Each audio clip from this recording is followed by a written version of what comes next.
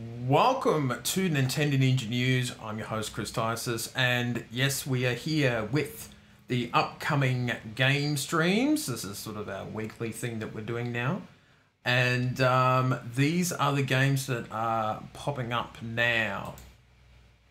So on Thursday we'll have Pokemon Brilliant Diamond or some other, Pokemon game.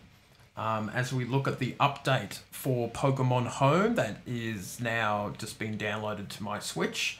It has a big update of you can now transfer Pokemon from all the different games now. Followed by some Pokemon Unite to finish off the night. Then we have Friday Fortnite. I'll be around nearly level 200 by then and running around as Gold Doctor Strange. Saturday will be the general election for Australia.